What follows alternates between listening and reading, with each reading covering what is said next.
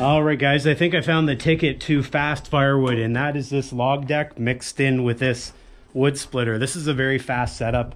I think one thing I'm learning here is I should have put the log deck in a long time ago. This is making it very easy on my body.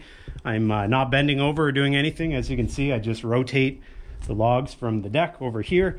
Another thing I'm finding that I really like is cutting 2 logs at once. Now, if the logs are small enough, that works. If they're too big, it probably wouldn't work.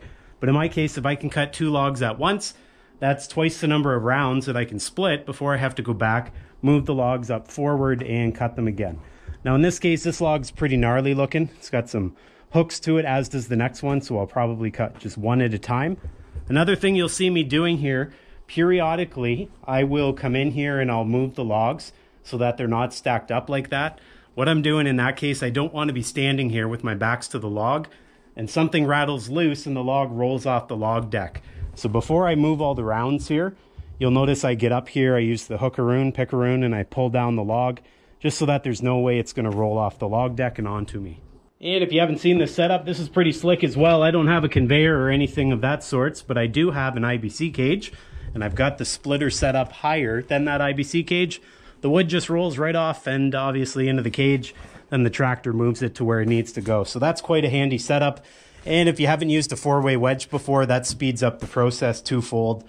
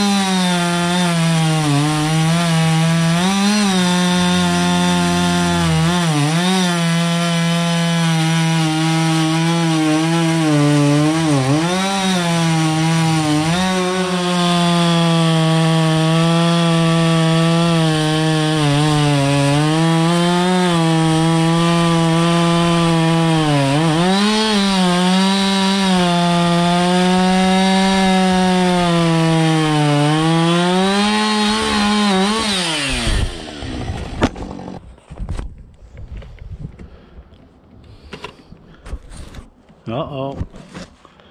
You all right? Hope so.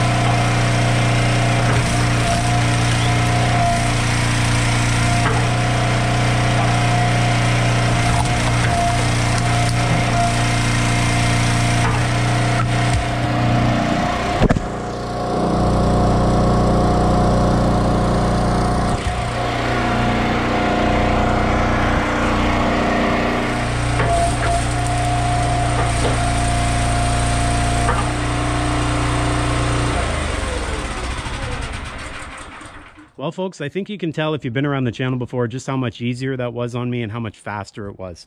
I'm filling up IBC cages so much faster that I don't even think I have enough of them ready to go. Now, what I used to do up until this point was just put logs on the ground like that, park my wood splitter right beside it, come along with the chainsaw, cut my rounds, and then lift them up onto the splitter with my pickaroon. Now, that wasn't all that bad until you get on to about the 5th or 6th log, and then your back starts reminding you it doesn't like it. So having the logs stacked up here onto an elevated deck right at the same height as the wood splitter was quite nice. I could just rotate or walk a few steps, grab hold of the round, put it on the splitter, and away I went. Another thing I liked here was having the IBC cage at the same height as the table or slightly lower. That allowed the wood to fall basically right into the IBC cage. Of course, once it got relatively full, I had to move some of the pieces around just to get more in there. But at this point, now that it's full, I just come in with the forks on the tractor, load it up, and away I go. One other thing is putting the logs up there. Once the winter rolls around and the snow is here, that'll keep the logs up out of the snow and allow me to find them. If I leave logs like that down on the ground in the winter time, we get a good snow overnight. I can't even find those, not to mention they freeze to the ground. I'm hoping this will elevate it, get it up out of the snow. If they do freeze to the bunks, I can just maybe just nudge them with the forks, and that'll be that. If you're wondering how I got the logs up here, the log loader trailer was very helpful for that. I'm going to continue doing that because that seems to be the best way to keep the dirt out of the logs. Picking them up, dragging them over would put dirt in the logs, and well, that would dull my chainsaw relatively quickly. And one final thought here on the log deck. One thing I have to do is get the backpack blower out here. There's an awful lot of chips and sawdust as a result of sawing up here, and it's over everything. And if I don't get it cleared away in the winter, this stuff will freeze right to the deck, and I'll be walking on it till winter. That's especially important up here as well. This stuff here will freeze to the log deck, and then it'll create bumps and lumps that I have to contend with or scrape off. So we'll get the backpack blower out here before long, and we'll be back at it. So that's going to do it for me here today. I appreciate everybody watching. If you have any questions about my log deck, concerns, comments, you know where they go down below. As always, do me that big favor. Give this video the like-a-roo. Make sure you subscribe, and I'll see you next time.